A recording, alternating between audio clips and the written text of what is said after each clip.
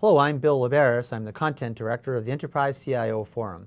And I'm very happy to be joined here today by a friend and colleague from IDG, Michael Friedenberg, who was CEO of IDG Communications US. He's also the publisher of CIO Magazine and CIO.com. Michael, thank you very much for joining me here today. Great to be here, Bill. Thanks for having me. Let's talk about CIOs and strategic partnering today. Absolutely. Historically, Michael, and we've both been around the industry for a long time, CIOs have generally dealt with one major paradigm shift at a time. So it was PCs back 25 years ago, and then client-server computing, and then the internet and the web and so forth. And now it seems they're dealing with multiple of these at once. Cloud computing, the explosion of mobility, consumerization of IT, and big data lurking over the horizon. Looking at the past, what does it tell you about how they're going to deal with this today? Well, the one thing I can say for certain is that it's not business as usual, right? So I would say over the past few years, the past 5 to 10 years, technology has really been used to save money. How can you consolidate your data centers? How can you standardize your systems? How you can find efficiencies within your overall organization? That has really shifted to now leveraging technology to drive revenue growth and deepen customer engagement. So now as technologies are moving from core to edge and getting closer to the customer, just like cloud, social, mobile, big data, consumerization of IT, these are all technologies that are touching your customer, be they wholesaler, distributor, customer, or end consumer.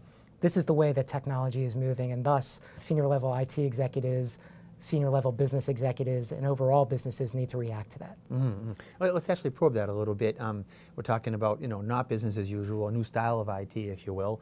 And I would imagine that defines a new style of relationship, say between the CIOs and the line of business managers and executive management. How is that going to be changing? Well, I can just tell you over the past few years, the best friend for the CIO used to be the CFO. And now all of a sudden you're hearing all the chatter about CIOs and chief marketing officers getting much more closely aligned. And that all has to do with how technology is moving from the back office to the front lines.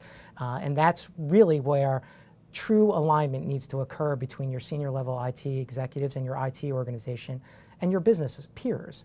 That's something that really has been talked about for years, but I can't believe that it still hasn't been solved. So now that alignment, or what I even like to say convergence between IT and the business, truly needs to happen in order for you to achieve true business value.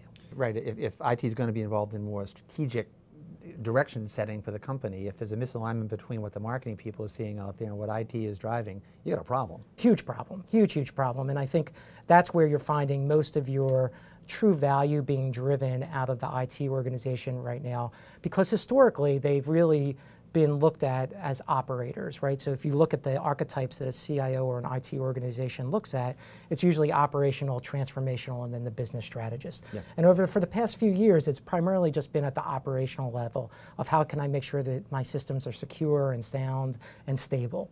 Now it's all about getting into the transformation element of how can I automate business processes? How can I get closer to my customer? How can I be a business strategist and drive true new revenue, incremental revenue, and profit to the bottom line?